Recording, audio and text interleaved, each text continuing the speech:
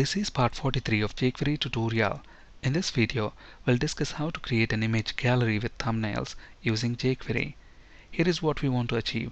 Notice we've got 5 image thumbnails. When we click on any of the image thumbnail, we want that image to be displayed in the main image section.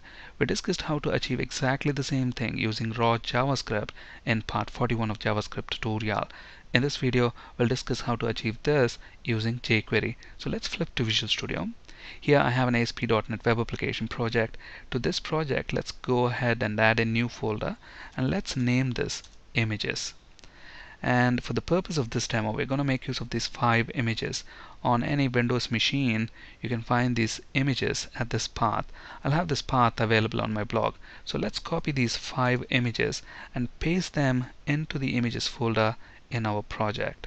So we've got the required images now. Within the body section, we want this main image element section. So let's create an image element and let's give it an ID. Let's actually call this main image, and let's set the height of this to 500 pixels and width to 540 pixels, and we also want a 3 pixel solid gray border. So let's actually set that as the value for border, and let's set the source of this image element to the first image in this images folder. So source equals images / the first image, and let's include a break element, and then we want these 5 thumbnail images. So I'm actually going to wrap those thumbnails in a div element. So let's create a div element and let's give this an ID. Let's call this div container, and this div element is going to contain 5 image elements. So image, and the source of the first image element is going to be the first image within this images folder. So images / the first image, and we want the height of the thumbnail to be 100 pixels, width also to be 100 pixels, and we want a 3 pixel solid gray border around each thumbnail. I'm actually going to create a class for that. So within the head section, let's include a section for style, and I'm going to call this image style. So we want height to be 100 pixels, width to be 100 pixels, and border of 3 pixel solid gray. Alright, so let's set the style class for this image element. I'm going to set that to image style. Okay, and we have to do that for these 4 images as well. In the interest of time, I have already typed the required HTML, so let's copy that and paste it right here. So we've got the other 4 image elements. We have the class set to image style and source set to respective image within the images folder. So let's save the changes and let's reload this page, and look at this. We should get the main image section and the image thumbnails. Okay, now what we want to do is when we hover the mouse over any thumbnail, we want to change the border around thumbnail to red color, and we want this cursor style to be changing to a hand symbol. So let's see how to achieve that. And on mouse out, we want to lose those styles, and when we click on the thumbnail, we want that image to be displayed within the main image section. So basically we are going to bind 3 events to each image thumbnail: mouse over, mouse out, and click. So within the script section, so within our ready function, we want to find all these image elements. So these image elements are present inside a div element with ID div container. So within our jQuery ready function, find a div with ID div container, and within that we have some image elements nested. So I want all those image elements. So here we are using ancestor descendant syntax. Find all image elements that are the descendants of this div element, and we are going to use on function, and we are going to bind 3 event handlers. Okay, so I'm going to use the JSON object. So the first event that I want to bind is mouse over. So mouse over, what we want to do, we want to call a function And what do we want this function to do? We want to change the border, and we also want to change the cursor style.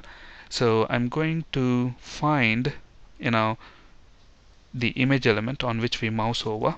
We're going to use this keyword for that. So this will refer to the element on which we have moused over. And we're going to use CSS function, and we want to change two styles. So I'm going to use JSON object again. And what styles do we want to change? We want to change cursor style, and we want the cursor to be pointer, and we also want to change the border color. So border hyphen color, and we want that to be red.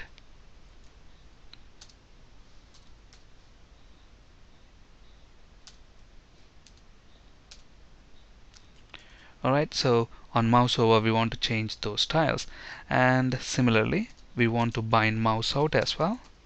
So mouse out, we want to call a function, and again with mouse out we want to change the cursor back to default and border color to gray. So I'm going to copy that and change the cursor to default and border color to gray.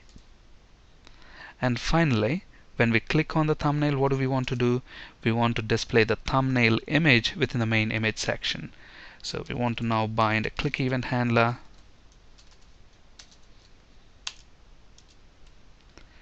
So first, what do we want to do? We want to retrieve the image URL from the thumbnail. So I'm going to create a variable here. I am going to call this image URL equals $this. So here this represents the thumbnail image on which we clicked, and we want the source attribute value. So I'm going to use attr function, and then the attribute value that we want is source. So that's going to give us the image URL, because the source attribute has got the image URL, and that will be present in this variable. Now we want to set that as the image URL for the main image element, and this main image element has got an ID. So I'm going to find that image element by ID. So $, and the ID is main image, and we want to set the source, the source attribute of the main image element, again using the attr function, and the value of that is going to be this variable image URL. Alright, so that's all there to it. Let's save the changes. Let's reload this page, and look at this. When we mouse over, we get that red border, and look at the cursor style, it's hand. Once we click that, the image is displayed within the main image. Similarly, when we click on this, we get that. Okay, so the image gallery is working as expected. Now look at this. When we click on a thumbnail, the image is instantly displayed within the main image section. Now if you want some animation effects, like if you want the old image to slowly fade out and then the new image to slowly fade in, you can use fade out and fade in functions as well. So let's see how to achieve those animations. So here on this main image element, I'm going to call fade out function. Okay, so what is this going to do? This is going to, slowly fade out that image, and let's say we want that fade out to happen over a period of 300 milliseconds. And when that happens, we want to call a function. And once the old image is faded out, what do we want to do? We want to set, this main image element source to the source of the image that is present within the thumbnail. So here, notice I'm going to use again this keyword. So this keyword here refers to the main image element, because we're using this within the context of this main image element. So $this, and I'm going to set source attribute value, and for that we are using the attr function source, and the source is going to be this variable which contains the thumbnail image URL. Okay, so that is going to set the URL, image URL for the main image element, and we want that new image to slowly fade in. So I'm going to call fade in here, and we want that fade in to happen over a period of 300 milliseconds. So let's save the changes. Let's reload this page, and look at this. When we click on a thumbnail, now we get the animation. The image slowly fades out and the new image slowly fades in. And here is that example which we just discussed. In our next video, we'll discuss how to make this image gallery a little more efficient using the concept of event bubbling. Thank you for listening and have a great day.